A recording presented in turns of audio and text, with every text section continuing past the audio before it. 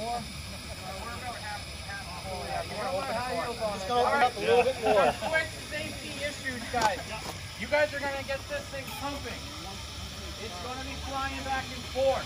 If you fall off, stay off. Do not grab it again. You will break your arm. That's how much this thing's gonna be moving. Okay? We're a little uneven, but I think it's gonna work out. 6 and 5. You're gonna do it. All right, 6 on 6. So we're going to pump it for a while. We're going to get our pressures up. Once we have enough pressure, we're going to have them open it. And you guys are just going to be pumping to keep the flow going. Any questions? Nope. All right. In time, they used to be able to put a 1-inch solid bore, 3-foot solid bore nozzle over 280 feet. We're not going to make that today, Mike. Although I'll tell you, it's doing much better than we rebuilt the piston. Good. This is on our side, then. All right. Top not so much. Let's go.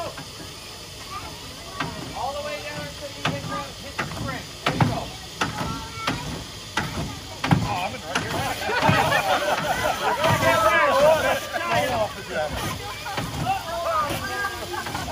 Look at pressure coming now. Stop. Down.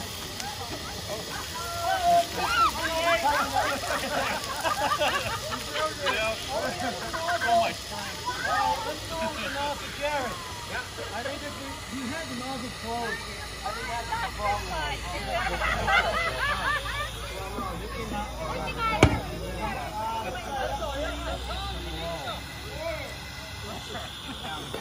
Down below?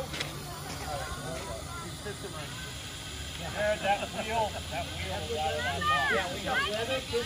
Oh, does it? Yeah. And then you get the None of this at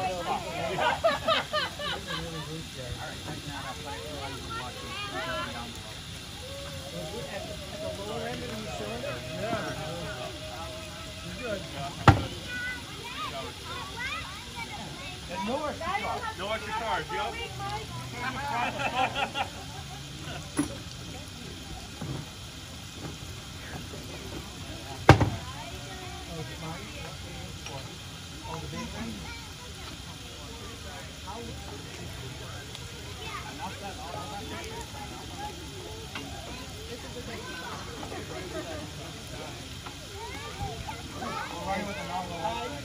This side down, this side up. And we get a lot of water. Oh, yeah.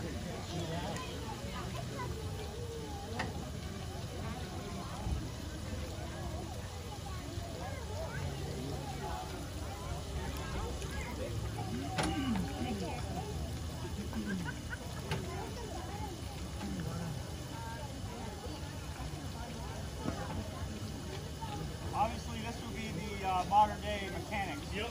But don't worry, the building will wait on hold. 1849 style. Mutual aid's on the way. I think that's the dial. I think that's the thing I can get right now. All right.